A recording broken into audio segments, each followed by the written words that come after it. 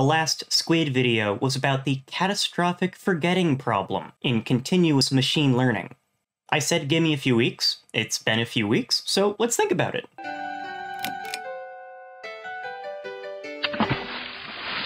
You haven't forgotten about catastrophic forgetting, have you? A convolutional neural network can classify the MNIST digits pretty well. But if you only train the model on the digits 0 through 4, and then the digits 5 through 9, it forgets how to identify 0 through 4. A modern solution to this modern problem is regularization. A model trains by minimizing the loss it gets, comparing its outputs to correct answers. We can add regularization to that loss. What do we regularize? One option? The model's weights, which turn input into output. When we train our classifier on the digits 5 through 9, we could tell it, hey, don't change your weights too much, because your weights already work on 0 through 4. But this isn't the best option.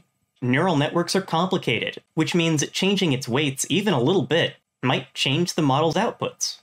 So another option is regularizing the model's outputs.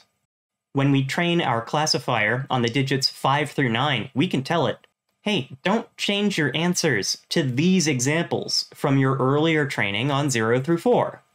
This works, but it can take too long and can require too much computer memory if we track too many examples from earlier training. How do we pick just a few examples, but good examples? Enter the Gaussian process. These are really cool. I think I might need to make a Thinkster just about Gaussian processes. But here's the gist. You've seen normal distributions, which have a mean and a variance describing a bell curve. Where are these balls gonna pachinko? Probably here, plus or minus this much left or right. A multivariate normal distribution is like a bunch of bell curves which are related. They have their own averages, but they share a covariance matrix. Their variances are interconnected. If we drop a ball and see where it pachinkos in one bell curve, we have information about where it probably pachinkoed in all the other bell curves. A Gaussian process is like pretending you've got infinity normal distributions. You can use them in NumPy, scikit-learn, and PyTorch with gPyTorch. Here, I made a Gaussian process which can classify the MNIST digits pretty well. Of course, it still catastrophically forgets. What's important is that a Gaussian process can be used to approximate any neural network. So, given an MNIST digit and the output it gets from this classifier, we can make a Gaussian process which tells us how surprising or memorable that memory is. So we can regularize the classifier's outputs to the most memorable examples. Let's do that. I've trained the classifier on the digits 0 through 4, and I've picked out the most memorable and least memorable training examples.